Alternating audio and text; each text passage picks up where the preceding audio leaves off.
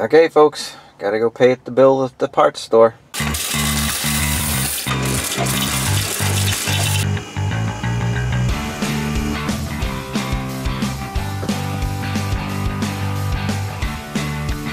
Hey folks, this is Mike from KEI Fabrication.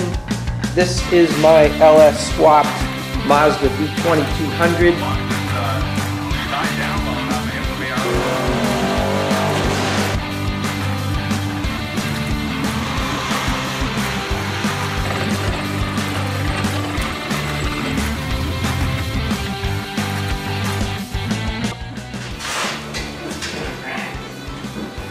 Alright, now we got a design chair. I can do some highly classified scientific calculations. Alright folks, so we're continuing in the modifications of the car trailer, and I'll show you the reason why when it's a little more complete. But I'm using the trailer as a fixture to put another cross member way out front here. This is all going to be bolt-on, it's all temporary. So I'll show you what I'm up to in just a few minutes.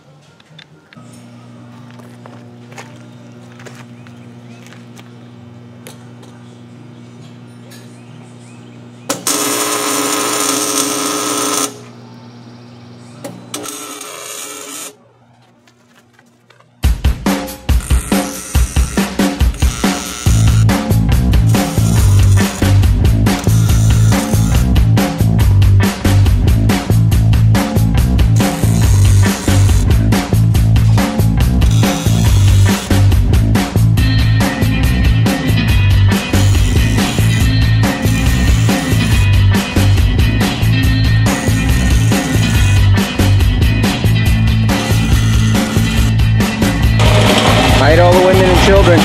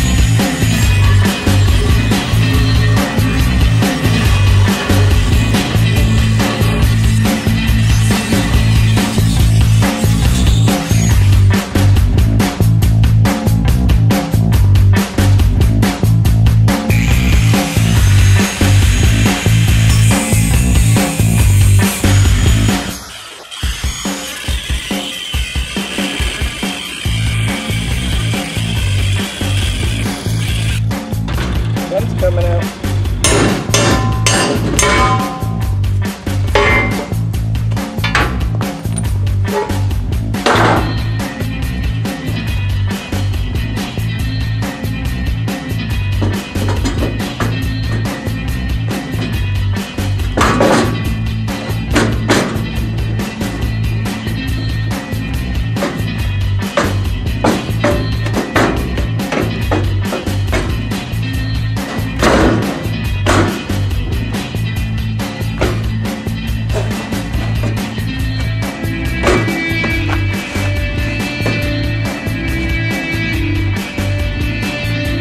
Alright, I'm sure you figured it out by now, but what I got going on here is This cross member is supporting some extensions so the rear wheels or the front wheels of another vehicle can come forward here. And I have a towing job that is one regular size vehicle and one tractor that is going to be up here, and so I'm going to put the rear wheels of the lighter vehicle up here, the rear end of the vehicle, so it's the lightest end, and the regular car towards the back. Hopefully you'll see all that if this works out.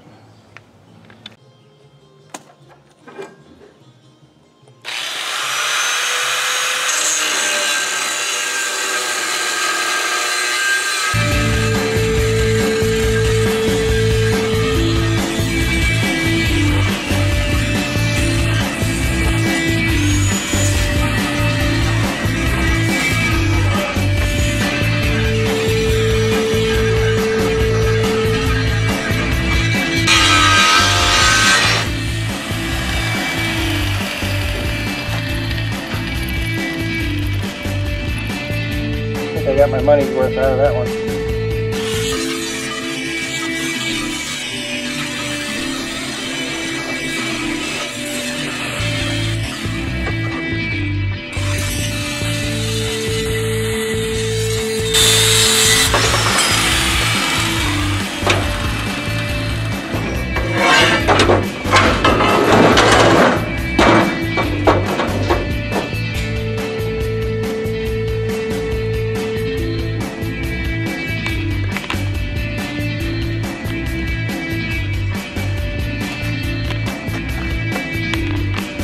In case you're wondering what that was all about, I have some of this 10" by 1.5" channel iron, so that's going to act as a ramp.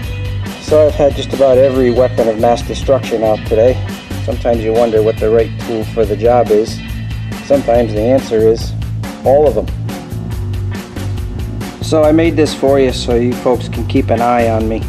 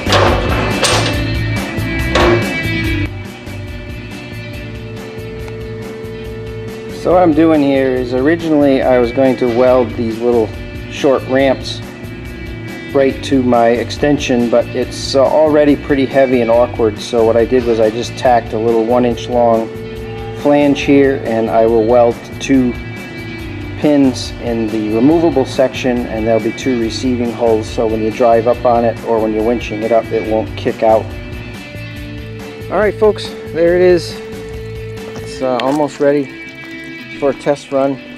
I ran into a couple of unforeseen problems. I had to make a little extension for my winch so it cleared the crossbar, and I knew the jack handle was going to be in the way. I don't know if you can see it, but I welded a socket on there so when it flips up I just put an extension on it and I can wind the trailer up and down. It's a little bit of an inconvenience, but it's only when this is in use. And I welded some pins on these so they're removable. If I welded these on permanent, this extension would be just unmanageable. So anyway,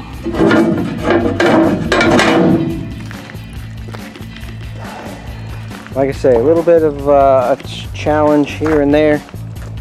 Welded the stops in so the wheels won't run over. It's fully welded. The fully bolted in both sides, so there's only one thing left to do, and that is load up. Alright folks, it's the next day, getting ready to load up the vehicles to test my contraption here. I didn't think it would take all that much time to whip that up. By the time I got done fabricating it, finish welding it, addressing the issues that it caused, like the clearance for the winch and everything, I've got well over 12 hours into it, and just getting around to test it now. So again, the reason why I wanted to do that is I have two vehicles that I need to tow. One of them is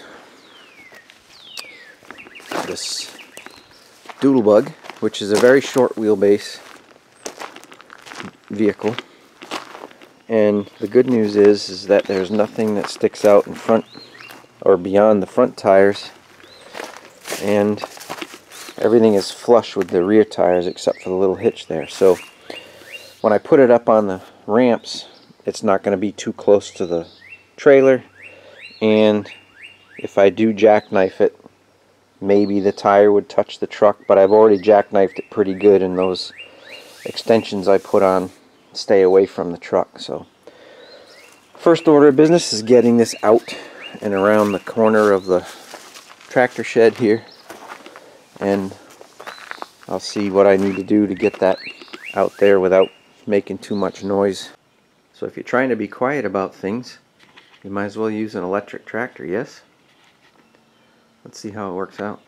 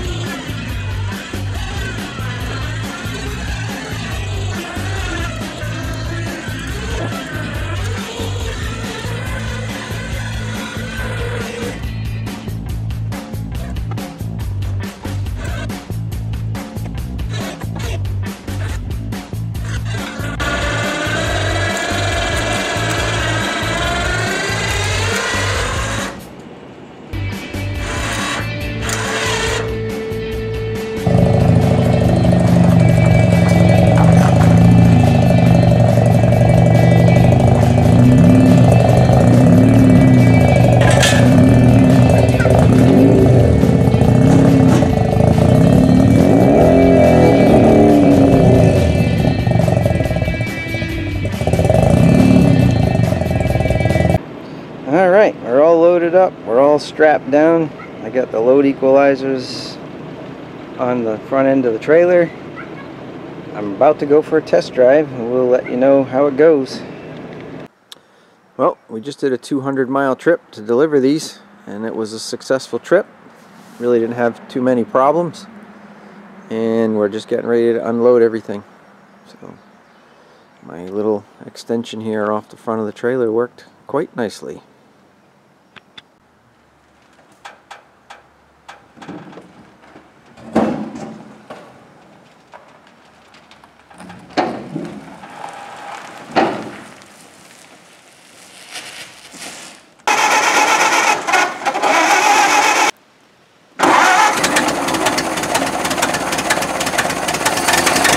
Just had to clean the points up, threw some gas in the tank, started right up.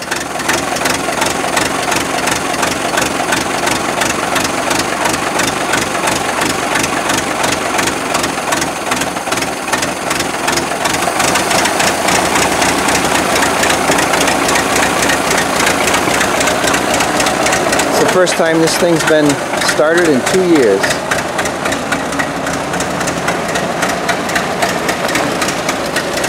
And it drove off the trailer.